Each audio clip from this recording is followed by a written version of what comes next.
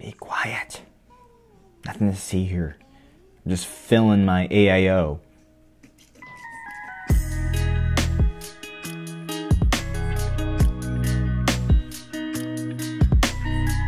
Welcome to Machines and More. Today I'm reviewing the Be Quiet Pure Loop AIO. You might know Be Quiet more for their imperatively named fans and air coolers, but they have made liquid coolers in the past. This Pure Loop is a new series of AIOs, and there's a couple of neat features that make this a serious contender in the AIO liquid cooler space. If you're interested in mounting your AIO at the bottom of a case, then this is one to take a good look at. I'll walk you through what's in the box, and then I'll show you a couple features of the cooler. We'll look at the installation, the hardware, and then we'll take a look at the thermal performance. And there is something really neat about this unit that I am dying to check out.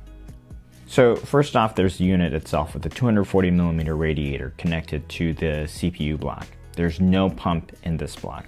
You get two of Be Quiet's 120mm Pure Wings 2 fans. These fans are a higher RPM version of the Be Quiet's Pure Wings 2. On some of their air coolers they use this, and it tops out at 1500 RPM, but this one goes all the way up to 2000. So I'm eager to see what kind of noise level we'll get from running it at max. Here's something you don't usually see included with any AIO, a bottle of coolant. This is water and propylene glycol, and it's packaged in sealed plastic in case it cracks and leaks. A user manual is especially important since refilling an AIO is going to be something new to lots of us. So this is the other 240 unit I have for comparison. This is the X53, very popular unit, also a 240. So the first distinguishing feature of this unit is just the fact that there's no pump in the block. If this is just a cold plate, a nickel plated cold plate, and a panel of white LEDs, right? So there's nothing underneath except this here. Mostly plastic, 90-degree bends here that allow the tubing to articulate to the best position. It's actually quite stiff. You know, it'll hold its position, you see that? And unlike the NZXT X53's barbs, those just move pretty freely. This block is elegant nickel-plated copper, and a lot better than many AIO cold plates that are just bare copper. It's very smooth.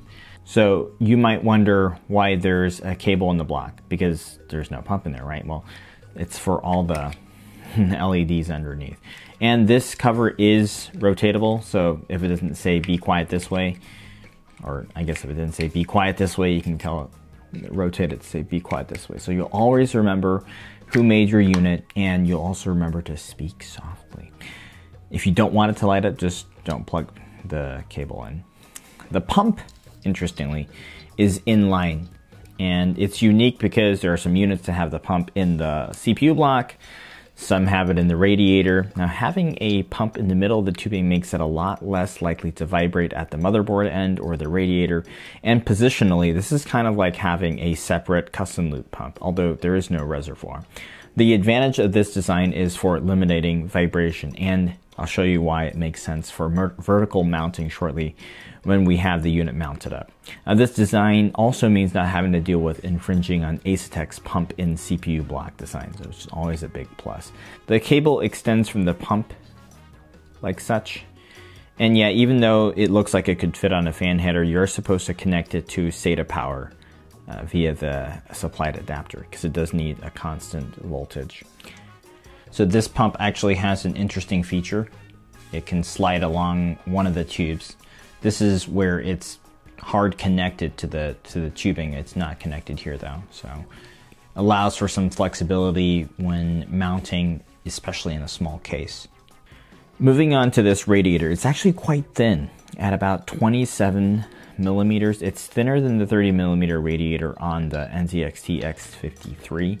It's not quite as thin as an ultra-thin custom loop rat like the XSPC TX240 that I have here, but this will allow you more clearance than most AIO radiators. It's just that little bit thinner. The fin density is a lot lower than something like the X53, and you can see that it just looks a lot more open. I'm guessing this is designed to work well with the more airflow-oriented nature of the Pure Wings 2 fans. There's a screw right here that covers this port for refilling. So after we do the thermal testing, because I wanted to test it stock, we can empty it out a little bit and see how it works to refill it. Now, other than the fans, this unit is made in Taiwan and is generally high quality. Where the plastic is used, like on the CPU block, it's quite good.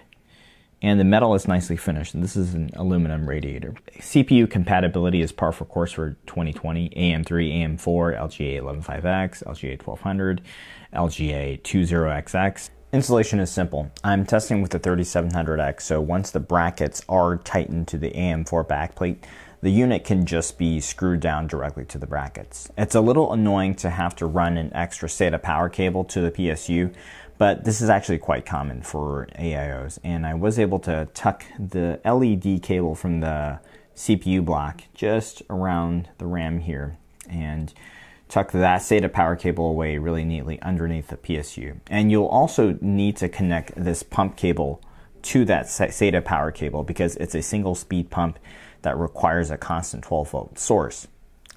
The fan screws are also long enough to work both through something like a rad panel or a case, and they're also short enough to work without the thickness of a case, without being too long and damaging the fins. So with the unit installed, I'll try my best to explain why this design is ideal for bottom mounting. Now, due to the closed loop nature of AIO coolers, it's very difficult to fill an AIO all the way.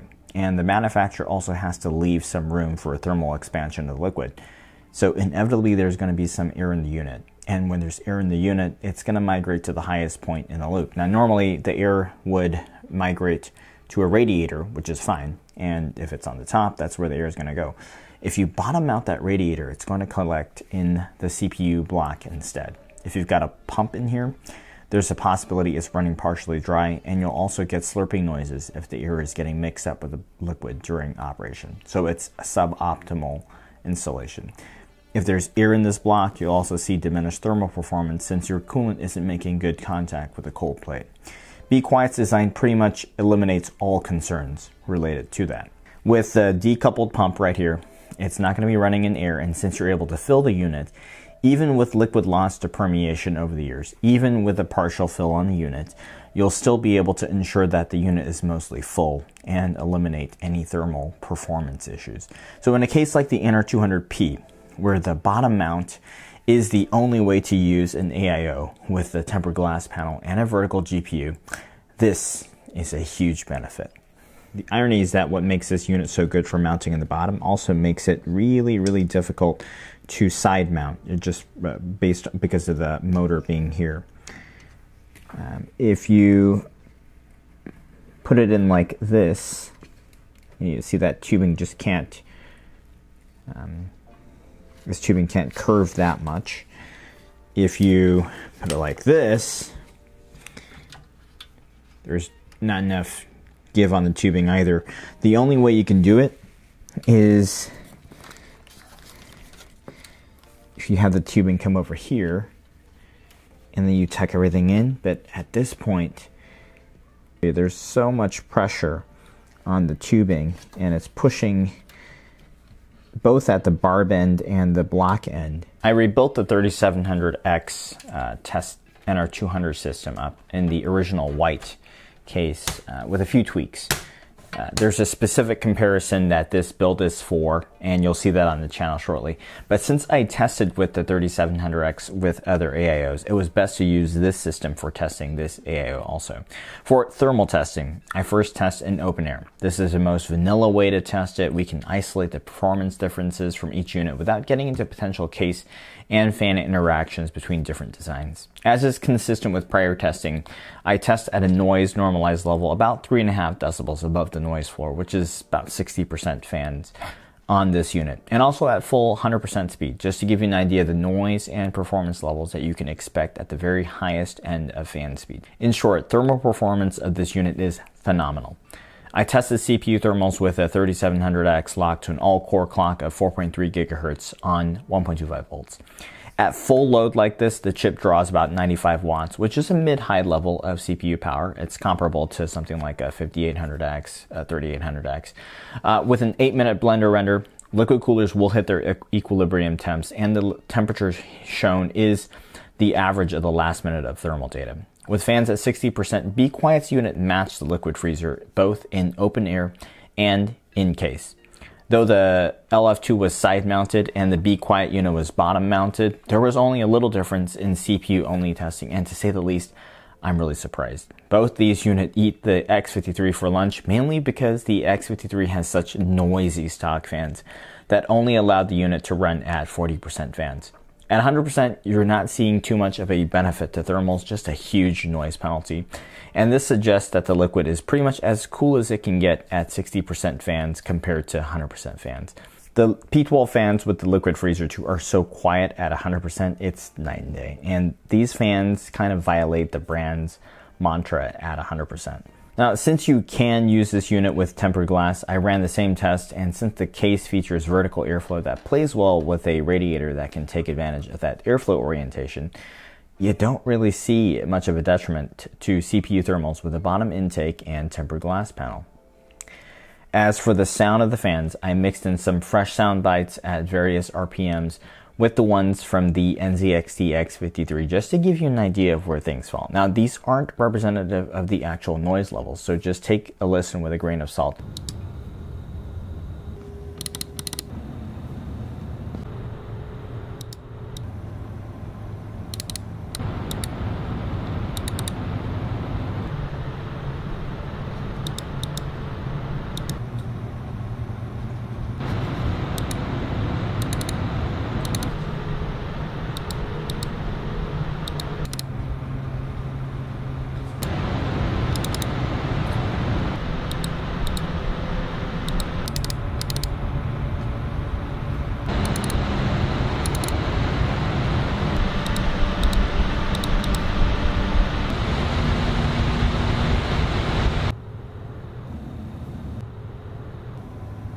So this pump is single speed, and although it has a very audible hum to it, it's only barely audible when case fans are running, and especially unnoticeable when the case panel is closed. So I'd recommend flattening out the fan curve if you're using this unit at 60%, since it doesn't really benefit much from faster fan speeds. Past 60%, there's not a real huge thermal benefit. And if you've seen the MSI Core Liquid 240 review on the channel, you'll know that I marginally recommended it for bottom mounting, since otherwise the stock fans were poor. And thermal performance with the design of that particular radiator wasn't very effective. But out of the box, the Pure Loop checks off all the performance boxes. So with thermal testing done, let's bleed out a little coolant and see if we can fill it back up. I'll take it out and let's check it out. See if we can just empty a little liquid here.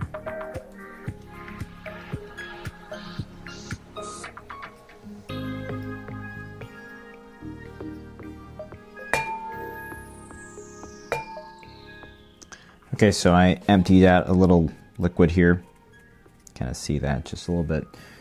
Just to simulate what it might look like when we need to refill it years down the road. To fill it up, you'll just insert the nozzle to that fill port and you'll fill it gently. See those air bubbles that are coming out? That means it's still pulling air out of the radiator. So just push gently. Maybe give it a little shake, move things around. Still got air bubbles, so we're still filling.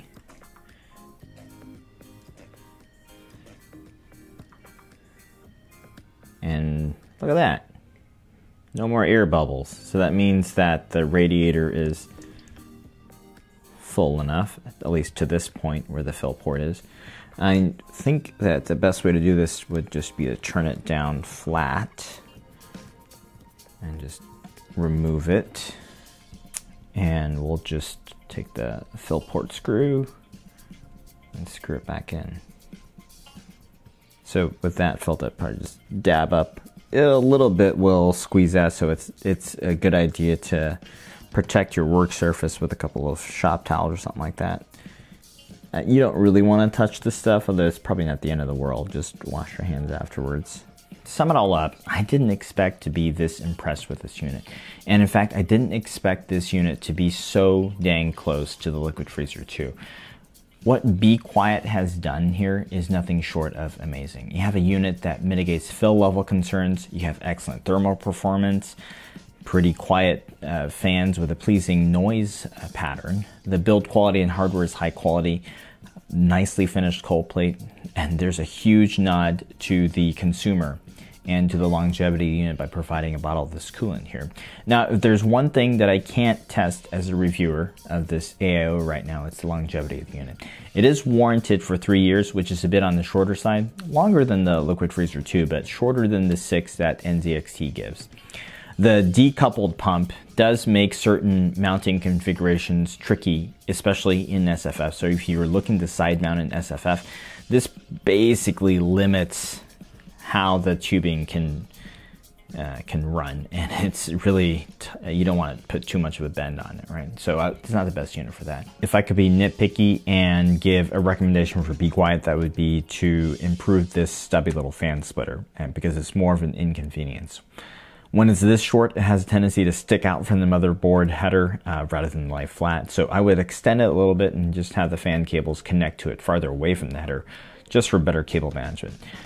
I would also look into a way for the pump to run off of the fan header, much like how Arctic does it by having a pump that responds to the PWM signal given to the fans. This would eliminate a SATA power cable at the PSU. If your case can fit this decoupled pump, I would highly recommend this unit. I would also highly recommend this one for bottom mounting. In fact, I would go as far to say that if you want to run an AIO with a tempered glass panel in the NR200P, you absolutely need to get this unit. I've left a few product links down below, so please check them out, and please consider subscribing to the channel to help it grow. A big thank you for watching today, and I'll see you again soon.